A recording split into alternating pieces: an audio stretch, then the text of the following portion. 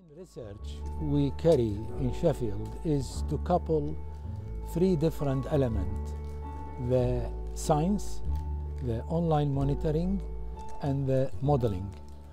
These three elements, if you couple them together, they will be very useful to understand the process, to control the process, and to improve the quality of the product. Granulation is a very wide range topic, important to many industries, from food to pharma to detergent and to catalyst and fertilizer. Is a big topic and is a challenging topic because it is very close to the customer itself.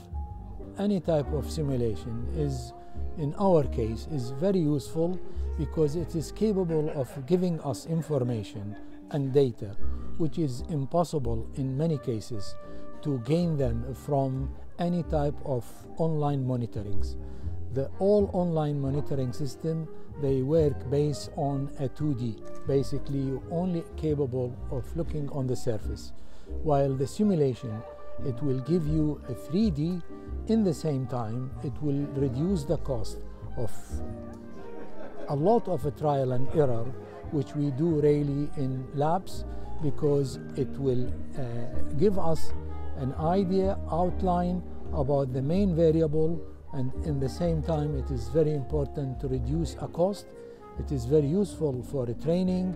It is also useful for any teaching because it will make the student could see things which is very difficult to see inside a black box, which is an industrial equipment.